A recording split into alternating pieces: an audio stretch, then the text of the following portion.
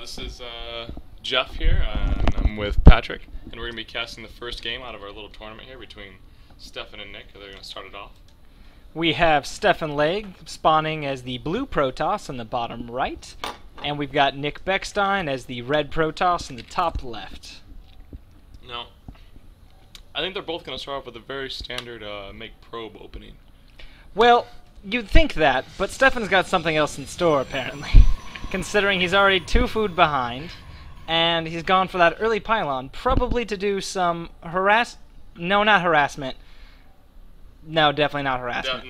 Probably a blockade of some sort. Yeah, well, now typically Nick goes for those early type of pressure builds, right? It wouldn't be uncommon for us to see Nick here go ahead and throw out a couple gateways and just rally zealots to the front.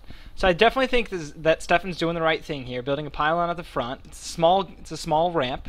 If he gets a gateway in there and a zealot maybe, he can block that off just perfectly. Well, this is a good spawning position for Stefan then, if he's looking to avoid that early pressure. He's completely across the map. Yeah, interesting fact about Shakura's Plateau, you cannot spawn in close positions. That is, you cannot spawn here. You can only spawn across or, you know, the other one. You know, I didn't know that fact, but especially in such verbose language there. Yeah, thank you. But I guess I definitely have never done that before. Actually, this is very funny. We've got pretty much mirror gateway timings, and it's really odd considering Stefan is still a full 4 food behind his opponent. A little bit unexpected, and there goes the wall off, just like we kind of expected. So here. Does it just require a 2 pylon gateway wall off there? Apparently, yeah, but that blocks him in as well. Absolutely nothing can get through there without breaking the wall. And that probe is denied the scout. I guess he will not be knowing what's going on. Not that Nick would change his build order whatsoever.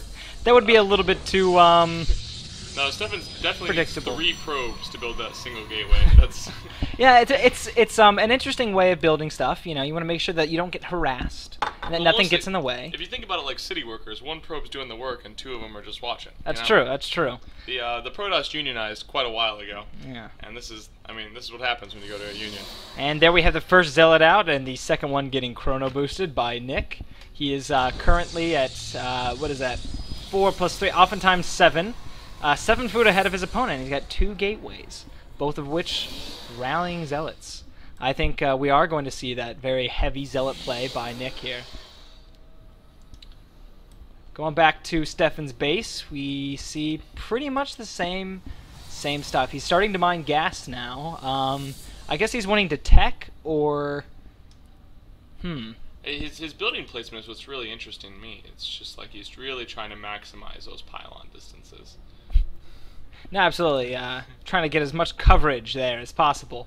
It's more or less like a Venn diagram of successful StarCraft is what I see here. Oh yeah, I can definitely picture that right there. Now he's got the 1 zealot guarding his 3 buildings. Bit of a mistake, I'd say. Absolutely, Nick is going to come in here with, I think, looks like 5 zealots. You got the last 2 coming out. They're rallied to these zealots. In my opinion, if you're going to do the wall off, you got to go stalkers behind. Absolutely. He's got the money. Oh, there it goes. Oh, there goes the first stalker. Alrighty.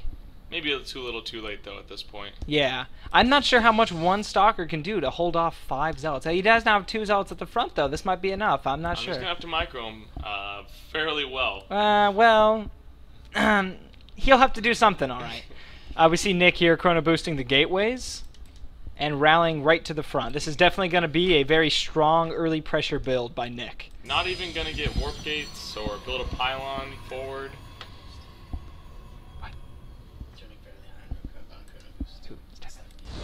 As you can see here, Stefan opting not to spend his chrono boost at all. He's saving that for the later game. Yeah, absolutely. He knows he needs it. Right now, it's not that he's walled himself in. He's completely secure. He thinks he's safe, all right. But what the fuck, zealots? Terrible positioning here. He needs to pull those up to the top of the ramp. Bring it to the stalker. All right, well, now the stalker's working. Targeting the healthiest of the zealots. Probably not the best move when you have 1 zealot. Bit of a miss micro here. Orange. All right, definitely building those buildings as far apart as possible still. Meanwhile, we see no other response come out. There's the forge hoping to get out a cannon. Below, still several probes just staying there. Yeah, Is that a cannon? Is that what he's building? It's a forge, so he can get out the cannons, but it's a bit too late for that. You know, he read his opponent incorrectly. he is choosing to not micro it and just simply let it die. That's it's an interesting gameplay. I didn't see that coming. This is a very interesting build by Stefan here. Choosing just not to pull the probes or anything, just to slowly. Oh, and there's the meh. There's the meh. There's the meh. We don't see a lot of meh-mehs. No, definitely not. And Nick opting to attack the unpowered buildings and not go for the probes. A little bit unorthodox by him, but there he goes. He's sending him right to the probe line, and that's gonna. I would not be surprised to see a GG here now. This is gonna at this point, end any minute. At this point, definitely, probably should just GG out of this. You know, Stefan may very well be just not GGing in order to draw out the game and try to tire out his opponent Nick. Ah, yes, that's taking so many punches your opponent passes out. Yes. Technique. Yeah, yeah. Not too effective. No, not generally, no. Especially not when you lost so convincingly. Oh, and he's bringing the probes. The probes. That is just, wow, that is really the slap in the face right there. That's adding insult to injury right there. And of course, Nick telling him to pick the next map. And we're about to end this right here. All right, GG, good game. Now it goes to Stefan to pick the next map. I'm going to go right into that next game immediately.